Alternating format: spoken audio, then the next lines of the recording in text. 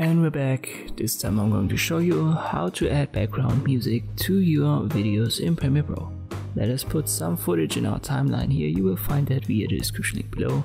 It already has an audio file and you can preview it in the left window if you double click on it. Then right click and a link. And now the video and the audio file are linked. And we don't want to really use the original audio file, so I'll simply delete it. Now let me put some random song you will find in the YouTube audio library right here in our projects and in our timeline. And if we play it now, you can see that it's relatively loud. You don't want to have it set to such a high gain. So simply right click on the audio file and audio gain. There you have the option to adjust it. You can set the max peaks and all peaks, but most of the time you want to adjust the gain or set it directly to a certain value. In this case, just make it -12 dB. And this is a pleasant level of audio, but it should be the level for your main audio. So if you've got background music, it should be around -20, -25, something in between. It depends on the music, the audio file that you have, and your commentary. Your primary audio file should be at -12 dB. So if I play it once more, you can now see it. It has been set to -24.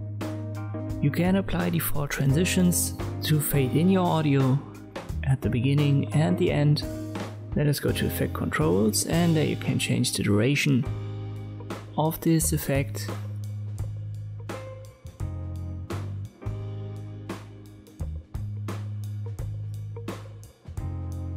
In this specific case, I'll edit the audio file because in the end there is already a fade out and I want to create a new one. Once again, right click, apply default transition, and now I'll change the duration from 1 to 2 seconds and press enter, and you can already see the effect applied. Let us go to the beginning of the audio file.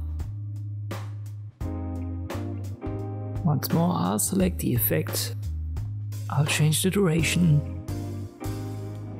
it doubles its size, and now we can see it applied not only in our timeline but in our preview window as well.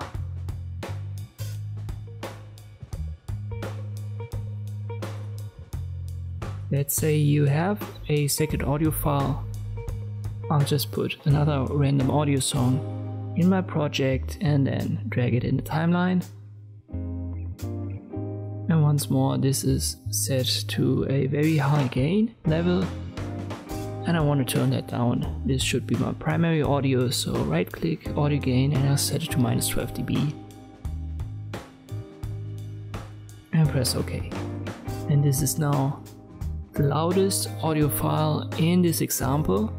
And the second audio file is then the background music around -24.